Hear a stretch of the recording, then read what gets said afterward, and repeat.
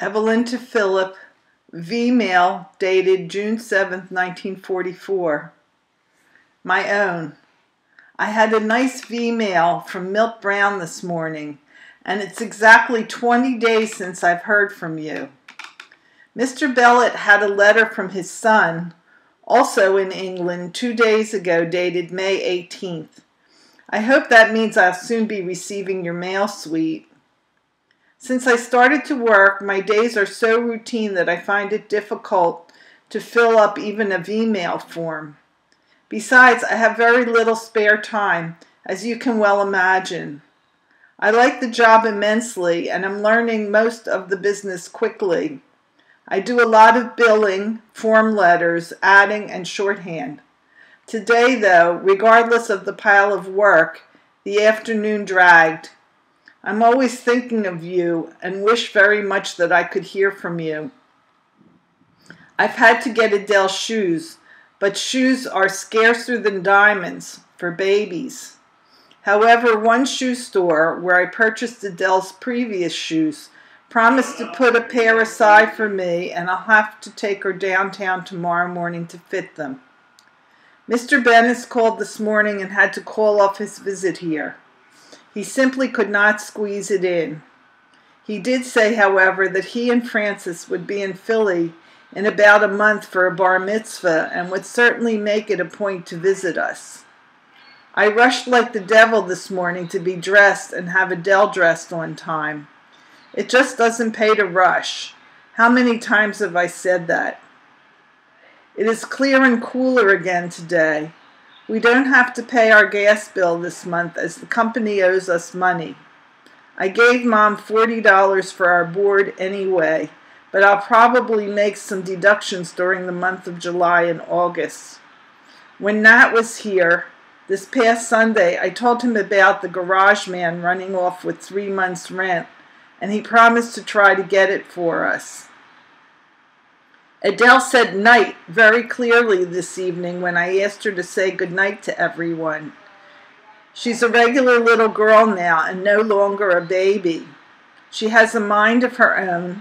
She has habits. She talks, and she tells you what she wants, and she points to your picture and says, Daddy. When I give her the large picture of you and me, taken by Vartan, she gives me a kiss first, and then you, and then she hugs us both. Then she says, Mommy and Daddy, and points to each of us. I think I shall soon be able to explain it to her, but I'm hoping you'll be home by that time. Adele gives me and Pop a royal reception when we step out of Mr. Bellet's car. Mr. Bellet thinks you look like an actor on the picture you sent me from England. Ain't you flattered? I think you're the best looking guy in the world, but then I'm prejudiced. I do love you so much, baby, and I love to tell you so. Good night, baby. Hope you're dreaming of your Ev. Philip to Evelyn, 7 June 1944. My sweet, I wish you could receive my letters as regularly as I receive yours. Today, yours of the 28th and 29th May arrived. The one of the 29th was especially welcome because it contained the snapshots and Jack's letters. The day has been pretty dull since I had very little to do in the orderly room, from which I hardly stirred all day. Sergeant Murphy and the other clerks were busy elsewhere, so I was unable to leave myself. I had meant to mail off that money I mentioned in my last, but I guess I'll have to wait till tomorrow. All day I've been listening to the radio, hoping to get some fresh news of the invasion, but all I could get was a repetition of the same bulletin over and over again. We know little more now than we did yesterday. Tonight I am CQ again, but this time I have the bunk already made up so I don't have to cut this short in order to get it done.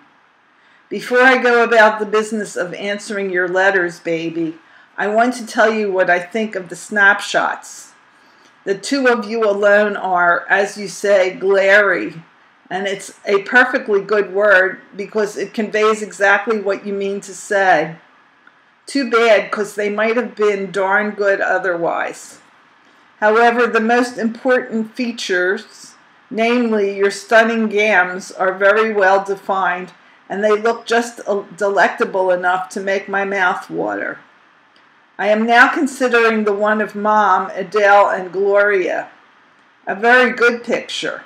Mom looks natural and mighty pleased with the pumpkin, as who wouldn't be? She's adorable, even without the cap. I instinctively looked at her right foot, and the fault you mention is all too apparent. I hope it's as you say, and that she will grow out of it. But I won't be entirely easy in my mind until there is at least some improvement in the condition. Please remember to keep me posted on this baby. Gloria looks older and heavier, but she looks healthier than ever. You look best, I think, in the snap with the pumpkin and the British cadet. Your hair is lovely in this one, and you look enough like my Evie to instill that urge in me to hold you close and kiss that smile that is the dearest thing about you. All this in spite of the fact that your posture is bad and the smile just a little forced. Isn't anyone reminding you to keep those shoulders back? You seem to sag in the middle, Chippy. I hate to have to remind you of this weakness, sweet, but if you remember, I called your attention to this tendency frequently, and I dislike even more feeling that my efforts to correct it, age 2, have been entirely wasted. It is just as important from the standpoint of health to correct it as it is for the sake of appearance. Please take this in the spirit in which it is meant, darling, and don't think I'm being over fussy. The pumpkin is just too sweet in this one for my peace of mind. Here, more than in my other picture, in any other picture of her, is the look of the little girl I dreamt about long before I actually conceived her. I'm not sure, but I think it's her hair in this one which differs from all the others. That sweet cherubic countenance is wonderfully appealing as any I ever dreamed of. She is no longer the infant. She is the little girl I always wanted, and I'd give the world just to hold her as she stands there. The more I look at the two of you, the greater grows my longing for you, and ever more clearly do I realize what I am sacrificing in being away from you. God bring me my happiness soon. Your letter of the 28th gave me the first intimation I had had that Seymour had joined the Navy. I'm glad for him in that he attained his wish, but I sympathize with your mother, who must feel pretty badly about having to give up her second son, even if only temporarily. Isn't 4942 the house the Liebermans used to occupy? Or was it 4940? I don't remember. Don't feel too badly about Betty's moving, honey. Remember, it might have been much worse. She might have moved out of the neighborhood entirely. Glad to hear the good news about Hilda and Jenny and Dave. They're swell kids and deserve just such a break. Convey my best wishes for their every happiness, and don't forget to include Mr. and Mrs. Saslow. You might call them on the phone and remember me to them, if you will, Chippy. Adele apparently behaved herself and enjoyed her first party much better than did her old man at his. I remember I was awfully backward and most painfully shy and embarrassed. Guess she took after her mommy this time, huh? Too bad she had to spoil her good record for the evening shortly afterward at the Anapolskys'. How did Mom like A Guy Named Joe? I haven't seen it yet, but I will. I will. Haven't seen Broadway Rhythm either. Ditto. What the devil is one-piece shorts and skirt that you mention here, and which apparently inspired so much comment? I've puzzled and puzzled over it, but I'll be damned if I can picture it. Guess you'll have to draw a picture, Chippy. You don't say if Pete made a picture of you in this outfit when he made a couple of the pumpkin. Why not? In answer to your coy fishing for compliments question, I always look nice, don't I, dearest? I must admit, albeit reluctantly, that if there were ever a time when you didn't, I either wasn't around to see it, or I just don't remember it. Oops, I mean. That ought to throw your girlish heart all to pieces. I'm not so dumb. Page 3. Jack's letter was a revelation. I had no idea he was so crazy about Denver. I don't have any objections whatever to settling there, provided our opportunities are there. I am, of course, delighted with Jack's reaction to your suggestion. But what about Lenny? Jack seems to be having himself a time out there, and I'm glad for his sake. Your letter of the 29th was as short as it was sweet, which made it too darn short. However, since it contained both the snaps and Jack's letters, I guess I'll have to forgive you this time.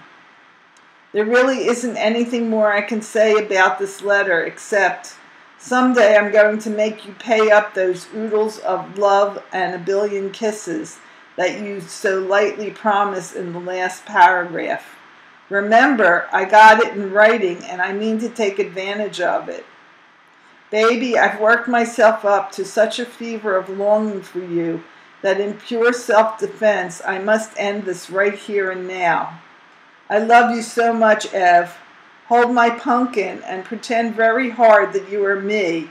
Then tell me how wonderful it feels. My love to all, your adoring Phil.